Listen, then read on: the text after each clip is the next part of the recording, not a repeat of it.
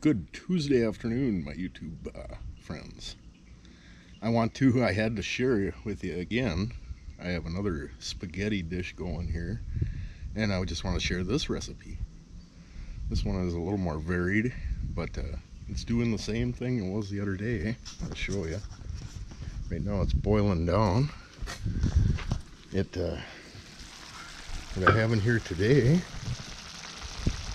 pieces of Italian sausage, more zucchini, carrots, yellow pepper this time, 2 tomatoes, some baby bell peppers, and an onion chunks too. Also seasoned it with oregano and a touch of dill too. Also, when I throw the vegetables in, I start with a base of a few tablespoons of olive oil in there. But these Italian sausage are going to taste good in there. They were already pre-cooked, so they're just cooking in there. You can see it's all bubbling down now. My noodles are all prepared. But I wanted to share this recipe. This other spaghetti recipe. Just 9 months on the road, I've learned to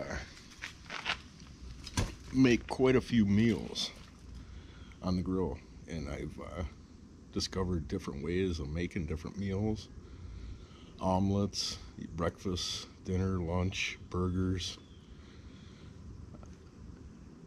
When I was on the road, I only ate at McDonald's at one time, and that was in Shelby. And you see a video of mine posted when I broke down and had a Wendy's. I believe that was in Silverthorne.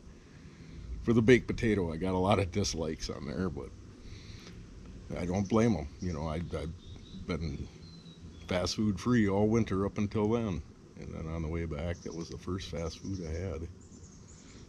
We went to Indian restaurants and stuff a couple times. And like when my buddy Ron Schwartz came up from Phoenix. He lives up in Henderson, so he stopped by when I was in Needles, and we had lunch at that local Indian restaurant in town. It was very good. It was always plenty of leftovers with that Indian food. But mine's boiling down. My noodles are all prepared, and I'm gonna enjoy some Italian sausage spaghetti today. You can see I made 3 or 4 meals worth. I have my slow crock pot all ready to go. I'm gonna dump it in there and just serve myself out of that. And it'll keep it warm for a little bit, or just stick it all right in the refrigerator. You do wanna, put your leftovers in the refrigerator as quickly as possible to preserve your taste. Don't let them sit out on the counter. Even though mostly it's all vegetables and that Italian sausage would probably be okay, but it's gonna be very good. You guys have a wonderful Tuesday. It's nice here today. The air conditioner just went on after the fan was on all morning, putting a positive vacuum in the house this time, so it was blowing air in.